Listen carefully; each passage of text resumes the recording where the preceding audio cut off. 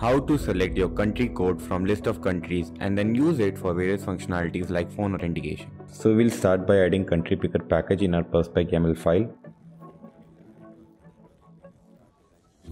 And now after it is added to our Flutter project, we can start designing our home screen. So let's create an app bar with the title country code picker, and we will also put purple color as the background for our app bar. Now for our body of scaffold, we will have a container with padding from all the sides as 24, alignment as center, and the child can be text form field. This field would be used for entering the phone number, so let's provide decoration to it by filling light shade of purple in it, and we will also remove all the initial padding. We can also provide hint text for this field, and also we will provide black 38 as color for this hint text. For displaying the country code, we will use the prefix icon property of text form field, and let's create a container with a height 55 and width 100. The alignment would be center, and we can display the phone code as text inside the container. Now let's import the country code picker and start adding the functionality to pick from the list of countries. We will create a country class, and that value of country class will be provided by this country parser, which will have parse country code parameter to take in, which is for India as country code, and return all the required detail for the country. Let's assign that in our text field with country.flag emoji and also country.phone code. We can also provide text style to this particular text field. Let's say it will be font weight bold. For the last customization of the text form field, we can start by providing a focus and enable border to it.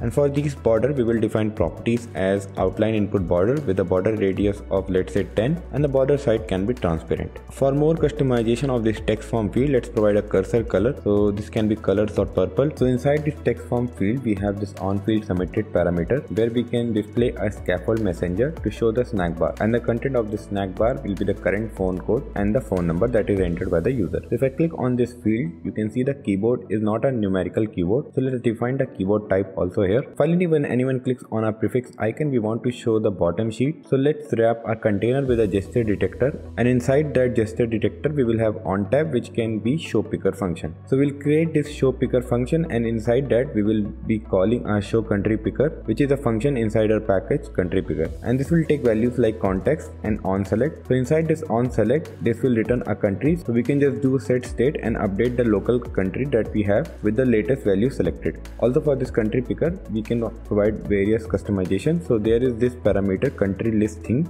So let's say inside that parameter we will pass values like bottom sheet height.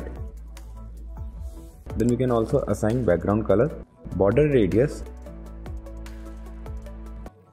and at last customizing the search field, providing a prefix icon and also providing a hint text.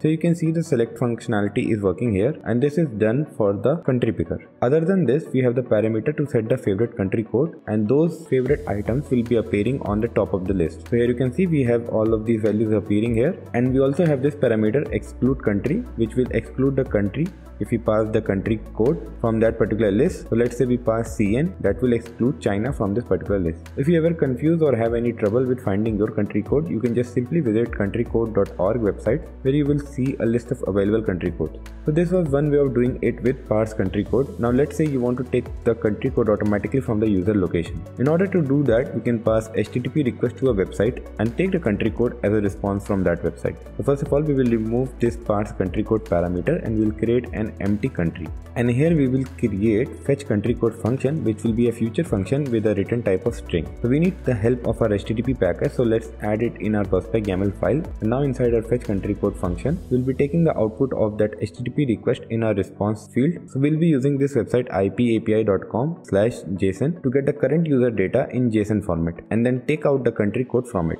And I guess we have to also add the HTTP package inside our main.dart file. To remove this error, we can just simply return an empty string. This is happening because we have defined the return type as string for this function. Now as we have made country code nullable, we will also need to have null check everywhere.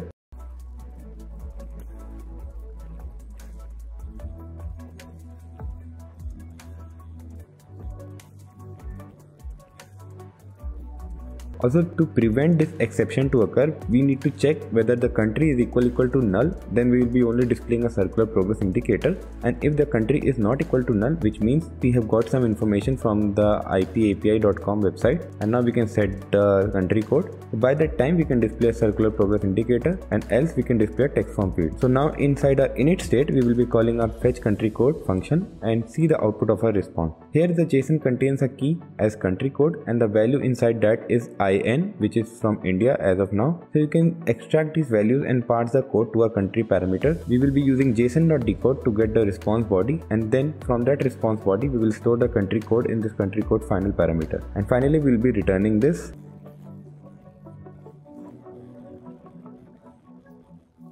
Now for the final part, inside our init state we can use the setState property to set the local country parameter that we have with a country parser that we initially used in the starting of this tutorial, and this country parser will parse the country code, which will be the output that we get from the API. So this is how you can integrate country picker